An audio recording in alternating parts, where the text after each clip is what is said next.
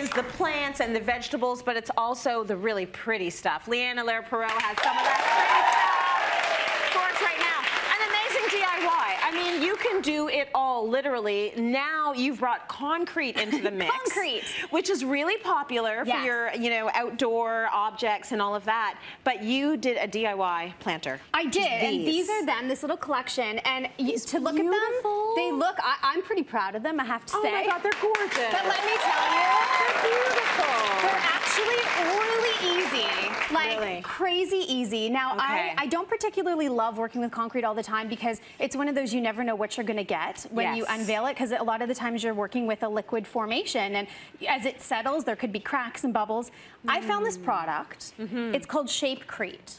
Okay. It works like clay, so you can mold it, so you see the end result. So it's no pouring, you don't have to build forms. Okay. We're gonna make these so simply. Now, I've already mixed, yes, I've got you some snazzy gloves to put on. They're like the prettiest gloves I've ever had.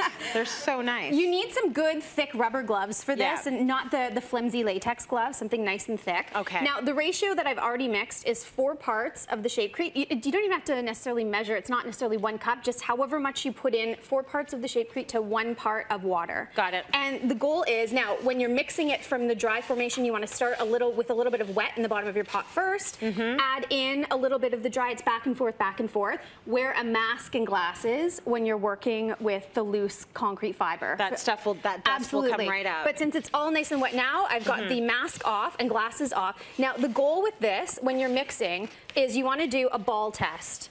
You want to be able to shape it into a ball, and it can like slightly sag, but you don't want it running through your fingers. Okay. So this to me is perfect. And if you've mixed it and you go, oh, it's still really saggy or it's still really watery, just add a little bit more of a concrete mixture. Got it. So now what we're going to do, when you were a kid, did you ever make mud pies? Always. Yes. That's exactly what we're going to do.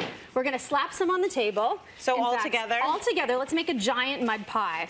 I'm going to put all of this. This is the fun part. In here. This is super fun and super easy.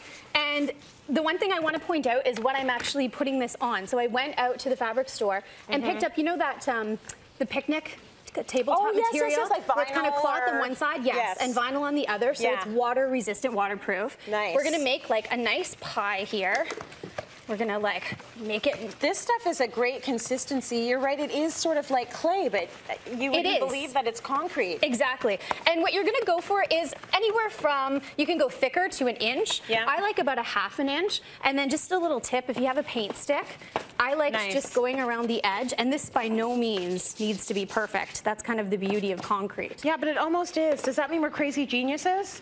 Look at it. Much. Like that is a good little circle we have going on. I know, and the super fast and easy, right? So give it a nice little tap. This is where like do we need these yet? You know what? We hold on to those because we'll definitely need them in a second. Now I just went to the dollar store and picked up a bunch of random bowls to make the different sizes, just the melamine bowls. Okay. So now here's the magic. So you're gonna help me. We're gonna grab the 4 corners. We're gonna lift this. We're gonna move it on top of the bowl. And just drop it in like a butter tart. Got it. Basically. See, I understand everything if you relate it to food. Now, when you fold the edges around, you can see that there's some cracks. That's easily fixed. You want to grab a little bit of water, and you just heal the cracks by giving a little spritz. Exactly, and just use your finger and go around, and this is where it's so nice that it's still pliable in this container here. Yeah, nice. That you can make it as perfect or as imperfect as you want it. as you choose. Now, time for the chopsticks. Okay, Chopstick, please. Dr. Tracy. Here you go. Take the end of a chopstick. I'm gonna hold this up to the camera, and you're just gonna make a little drainage hole right in the bottom. Just an important little tip, because we definitely want to be putting some plants in there. If you're doing this as a decorative interior bowl, that's fine. You don't need it, obviously. But for safe measure, do that. Now, this is the most important tip of all of this, and people think I'm crazy for doing this. Concrete, most people will put concrete out in the sun to dry. Don't do that. No? It's gonna crack. You're gonna dry it out too quickly. When you're working with a concrete product, to cure the concrete properly, you actually need to do something called the hydration process and give it water. So this is where we're gonna take a little bit of plastic. We're gonna cover it up, just loosely, and we're gonna tuck this away for 24 hours. And that's it. Okay, and so you're going to notice some moisture locked in there. You're locking in the moisture. That's going to help the concrete cure. You're going to notice that there's beading, and you're going to be inclined to want to go in and wipe it off. Don't. That's the magic sauce in there. Oh, leave it alone. Okay. That's exactly what we want. Don't touch the magic sauce. I made a little one yesterday, so I will take the plastic off here. And this is kind of like Christmas. How long does it usually take to dry? 24 hours. 24 hours. These are ready the next day. Okay. And you basically reveal. Oh, that's so cool. That is awesome. See your little guy there? Beautiful. Now I went back in and I lightly sanded the edges, just ever so lightly. Yes. You can use a concrete sealer with this, but what I used was this awesome interior exterior metallic product. It's metallic accents. Nice. So you can actually paint, as you can see, the entire outside of it. Or I love in the big one, just the subtle edges there. Yes. Or if you really want to be artsy, only highlight the imperfections. I kind of love that juxtaposition. So if you have a crack or a bubble, embrace it and add a little bit of that kind of gold leaf finish there. It looks gorgeous. You can sell these, by the way. They are that good. Like, people would spend a lot of money for these. Take offers. Right?